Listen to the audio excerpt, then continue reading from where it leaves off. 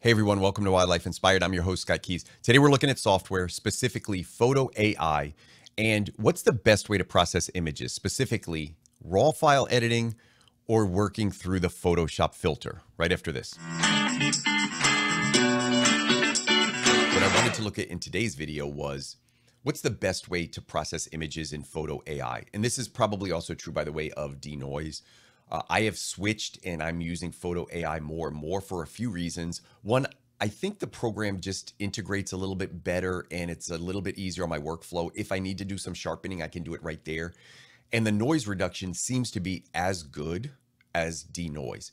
I will also say it looks like the engineers are putting a lot of time and energy into photo AI. It's almost like every time I go to photo AI, there's an update there.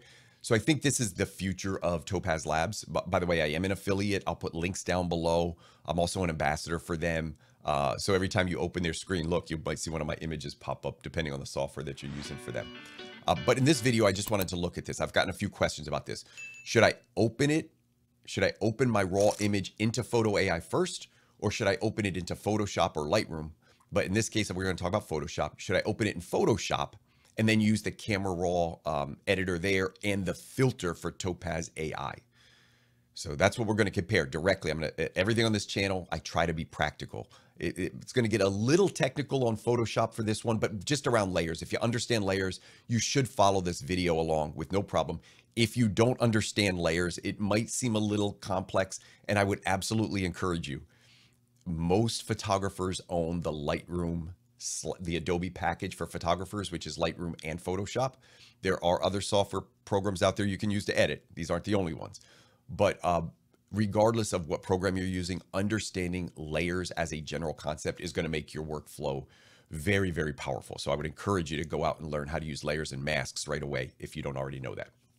Okay, so for today's video, let me open up Photo AI. And you can see it's opened right now as the standalone. And what I'm going to do here, I just have my Windows Explorer opened here. So these are the images I'm working with. I was shooting yesterday with common mergansers, and I had a really nice look. Very late in the day, ISO 3200. So I wasn't hopeful. My shutter speeds were getting pretty low at the end of the day. But I did get an image that I liked. And I wanted to find one that had some noise in it. So this image turned out to be a pretty good one. And all I'm doing is dragging it. You can see how easy this is. I just drag it right in here. It's going to run its autopilot setting. It's going to determine what it thinks should be the correct noise reduction and or if it needs sharpening. Now, it did not recommend sharpening for this one. It's going to view it at 100%. You can change that down here in the bottom. You'll see a little magnifying glass there. And you can see the raw file doesn't look great in terms of noise. There's a lot of color noise in this, but I'm just going to trust Photo AI to make its adjustments. Can you do this other ways? Absolutely. You can do it in Photoshop. You can do it in Lightroom. There's a lot of ways to do noise reduction, but I am finding that Topaz in general does an exceptional job. And you could see here, when you look at the left to the right, it did an exceptional job cleaning this up. The settings it looked at was 9 and 30, 9 on the strength, 30 on the detail. And do notice there's normal and strong. I'm going to reference this again. So do notice there's two different settings for normal and strong. Did a really nice job, and it did it evenly. Always check through the image. So you're always going to scan up into corners, and anywhere where there's changes, you notice this top left is dark. You want to get into those changes of colors and patterns and see if, whether it's this noise reduction or any program that you're using, but that it's even, that it got rid of it everywhere. Every now and then noise reduction programs will leave noise in certain parts of the image. I'll show you an example of that in a minute. I'm going to make this strength 10 just because I like even numbers. So now what I'm going to do is save this. And the way this works is I've brought it into the raw file editor, or the Topaz Photo AI raw editor. It made its adjustments. Now it's going to export it. So it's creating a new file. And here's the key. There's a good and bad to this. I'm going to show you the good. Here's the bad. It creates a destructive edit, meaning that all of this noise reduction is embedded in the file that it's about to create. It's going to then export it. I'll click right here, save image. You'll see how. I can choose the location. I always choose original file, and you can choose the format. I would not recommend exporting this as a JPEG. I would recommend exporting this as a DNG file. DNG is a raw file format, so you're keeping all of the original information in terms of data, but you have made that noise reduction change. You have altered the image destructively. It is changed. And I'm going to save that. You could use a TIFF file. I'll show you TIFF files in a minute. TIFF file is an uncompressed file format. It's a lot more data than a JPEG, and similar to DNG files. I don't want to get into the weeds on file formats. DNG is universal, meaning that it's kind of the standard for raw files, and each camera manufacturer has a specific file format for their camera body. So if you use a Nikon or Canon or Olympus, they all have proprietary raw files, which require your program to be able to read it. With Adobe and Topaz, they read all of the common file formats for raw files. Everybody reads DNG files because those are the standard universal files. And again, now it's sending that file over back, in my case, to Windows Explorer, the original destination. But I want to show you the difference when I did it this way versus when I did it, and I can close the window now because it's done, versus when I did it in Photoshop.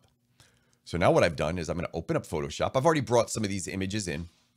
This is the raw file brought directly into Photoshop. No changes, not even a tweak in Camera Raw or Lightroom, just original file. So you can see the noise pattern there. All right, you see it's pretty healthy amount of noise there. What I wanted to do is see if I ran this through Photoshop, Photo AI in Photoshop through the filter menu, do I get a different result? The answer, short answer is yes. So now the question is which one works better? I'm going to duplicate the layer. I always keep the original layer underneath. I'll show you why in a minute. I go to the filter menu, I go down to Topaz Labs, and I select Photo AI. It's that easy. I love the workflow here. Part of the reason I choose to do it through Photoshop in this filter menu is the ease of use. It's just, for me, very, very simple. For the sake of time, I may speed a little bit of this up or edit it out, but I'm going to open it here. You'll see it. It's already going to populate the image. I'm going to use the exact same settings as I did with the raw file. And you are going to notice one difference because I've already ran this a couple times. I played around with a few images. I got similar results with each image in that it is not the same as doing it in the raw file format directly into Photo AI.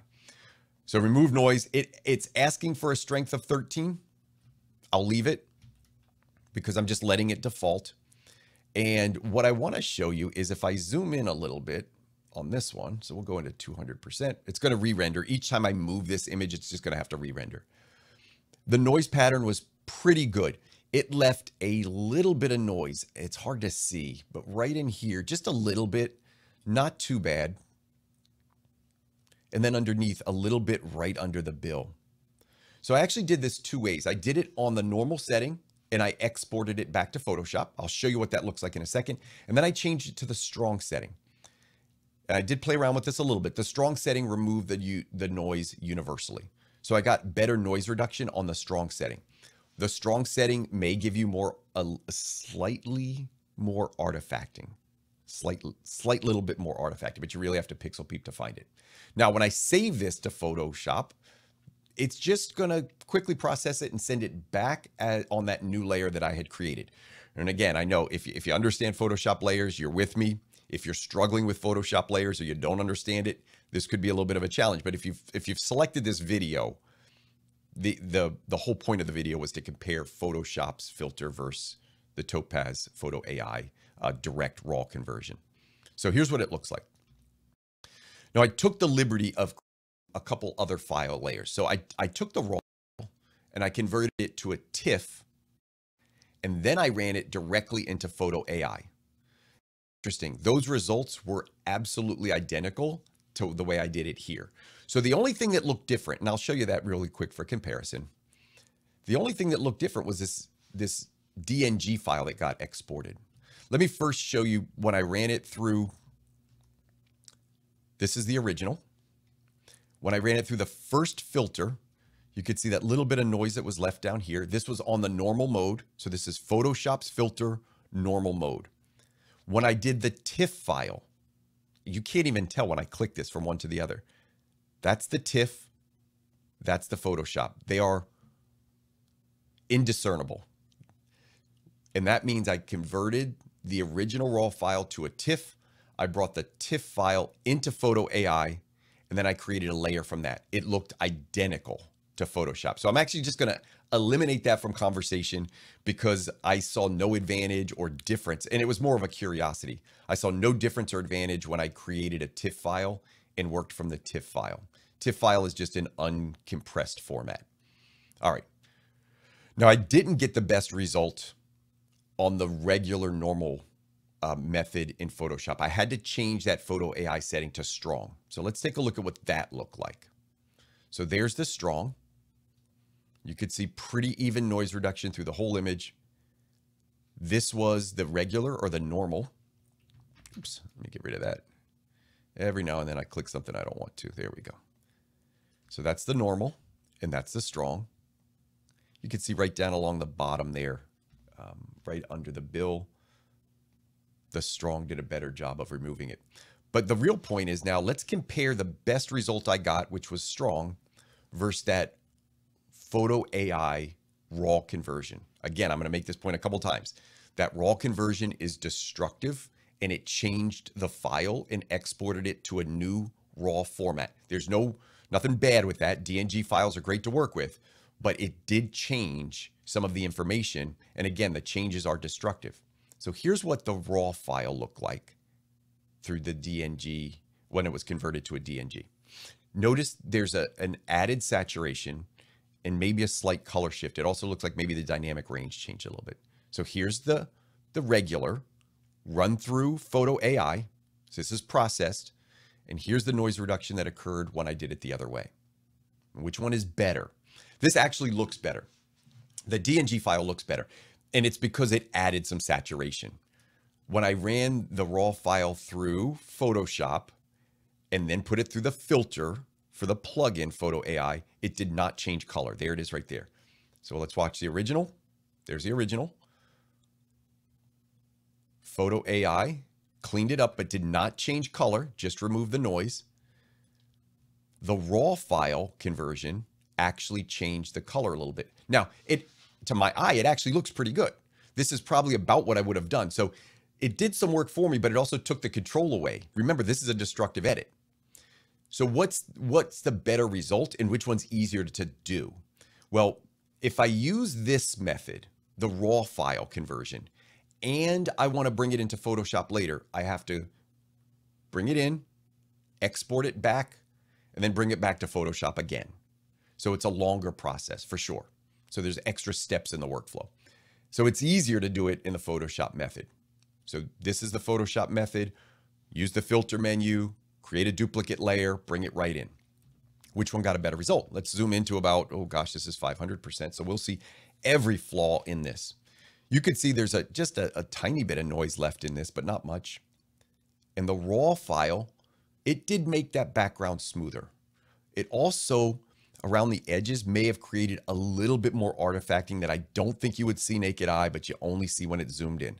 So this is I'll just call this Photo AI Raw, and this is Photo AI Photoshop. Photo AI Raw, you could see the difference. Photo AI Photoshop. The raw cleaned up more noise, but did it destructively. And if it's too strong, which this one feels a little too strong to me, there's more work involved. Now, I did a video on my Topaz Labs workflow. So in my personal workflow, and the reason that I like using these layers so much is it gives you the ability to use opacity. And opacity means you're just turning down the visibility of one layer and allowing the layers underneath it to show through. And the way we would typically do this, let's say I've done my Photoshop, I've run it through Photo AI in Photoshop, I get the result, maybe it feels a little too strong. I'm just gonna go down to opacity in the layer that I've done the noise reduction on, and I'm just gonna pull it down, typically between like 80 and 90%. That lets a little bit of the original grain show back through, which I actually don't mind at all. I don't typically like these glassy images that have removed all noise. Now, let me go up to the photo raw. And again, let's go to the photo raw. You see the color shift right there when I'm zoomed in, right? There's that color shift. Did a really nice job in noise reduction, though. It removed really universally removed the noise. Said a tiny little bit of artifacting that's indiscernible to the eye. Every noise reduction program is going to do this to some extent. So when I get to this Photo AI, layer, because I want to pull a little bit of it back, I would do the same thing. I would just dial down the opacity. And I actually got a really good result when I did this. So at 85%, I took that really smooth image that was processed in Photo Raw, brought a little bit of the grain back from the original image, and I really, really liked the result. So bottom line, let me zoom out. Which one do I like better? Really, really tough to say. The Photo AI Raw did a really nice job. It added some saturation. So the pros were, it did a really good job of noise reduction. Maybe too good for me because it left it pretty smooth. Didn't lose a lot of details. That's one thing I love about Topaz products is it does the noise reduction, but it recognizes the subject and it doesn't make the subject soft. So I liked that part of it. What I didn't like is it's a longer process. I have to bring it in, export it to that raw DNG file, and then bring it back into Photoshop to make my workflow work. So the Photoshop method, just doing it all through Photoshop, is an easier workflow for me. I will continue to do it that way. I would encourage you just to test it, maybe try it out, see if in your workflow it's better. If you are strictly doing noise reduction and converting it to a JPEG and sending it out to the web, I don't think that's the best way to do it. I do think you're better off experimenting in Photoshop and cleaning it up a little bit in Photoshop. And if you haven't tried this approach with layers yet, take a look at it. If you're struggling with this concept completely, take a look at my Patreon page where I show you how to use this stuff. And I actually just teach specific editing for bird photography. I don't deal with anything else unless I find a relevant Photoshop editing process that applies to bird photography. So feel free to check that out as well. So it's a pretty easy process to do. You can actually test this on your own. You can, do the raw import and bring it over to Photoshop, do the Photoshop filter comparison, see what it looks like on your files. Maybe it'll look different, but I'm guessing you'll get similar results. Let me know down in the comments if you have played around with this before or, what your preference is here. Did you find the video helpful? Let me know. As always, thanks for your support on the channel, and I hope we can continue to find inspiration in wildlife together.